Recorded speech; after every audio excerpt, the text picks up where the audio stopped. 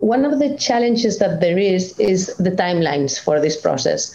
So already to create this therapy, tumor-infiltrated lymphocytes without the preselection for neoantigens, you would take some time to expand the TILs and create the product and infuse it back to the patient.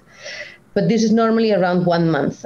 1 month is already some time for metastatic patients. But the problem with the neoantigen reactive T cells and this process that I've explained is that it takes minimum 3 months.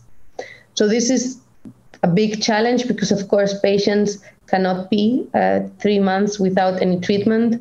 So normally we do start to mitigate this. We do start an intermediate treatment in the middle, what we call a bridge therapy, in order for the patient to be able to receive some kind of treatment while he's waiting for the product.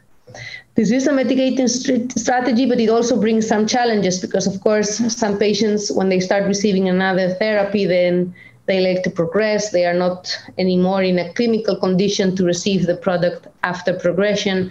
So, I mean, there are some challenges that while they are overcome, it doesn't necessarily mean that all the patients that are starting this bridge therapy will be in a clinical situation to receive TILs after the progression to this therapy.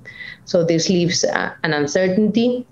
And then what is also being published and we are also experiencing is patients with checkpoint inhibitors are also, the TILs are less reactive. So we are seeing how this really, what this really means, as it's something that we're working in the lab to see if we can shorten the times and see how we can select these patients that have more neoantigen reactive T cells.